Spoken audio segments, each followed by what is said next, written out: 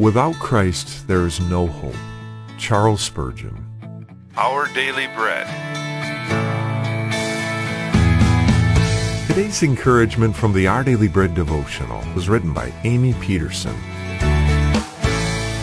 Reginald Fessenden had been working for years to achieve wireless radio communication. Other scientists found his ideas radical and unorthodox and doubted he would succeed. But he claims that on December 24, 1906, he became the first person to ever play music over the radio. Fessenden held a contract with a fruit company which had installed wireless systems on roughly a dozen boats to communicate about the harvesting and marketing of bananas. That Christmas Eve, Fessenden said that he told the wireless operators on board all ships to pay attention. At 9 o'clock, they heard his voice.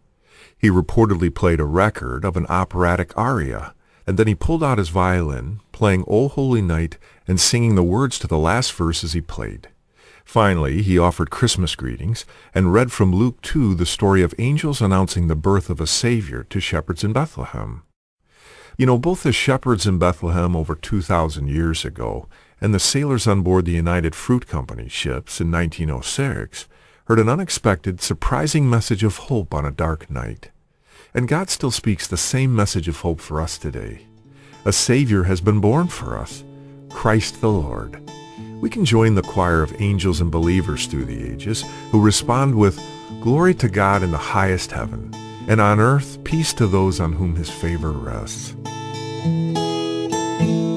Today's Our Daily Bread devotional scripture reading is from Luke chapter 2, verses 11 through 20. Today, in the town of David, a Savior has been born to you. He is the Messiah, the Lord. This will be a sign to you.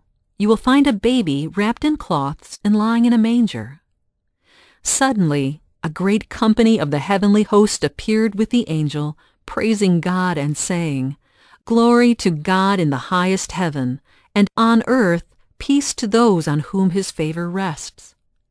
When the angels had left them and gone into heaven, the shepherds said to one another, "Let's go to Bethlehem and see this thing that has happened, which the Lord has told us about."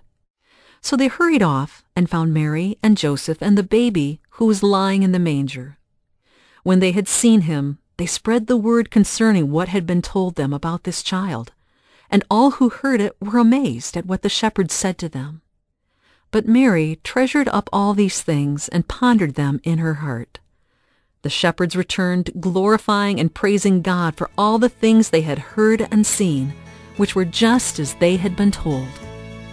That's today's scripture reading from Luke chapter 2, verses 11 through 20.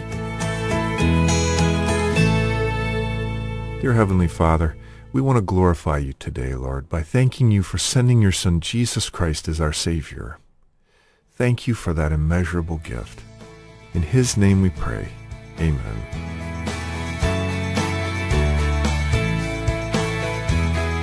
Today's encouragement was provided by Our Daily Bread Ministries.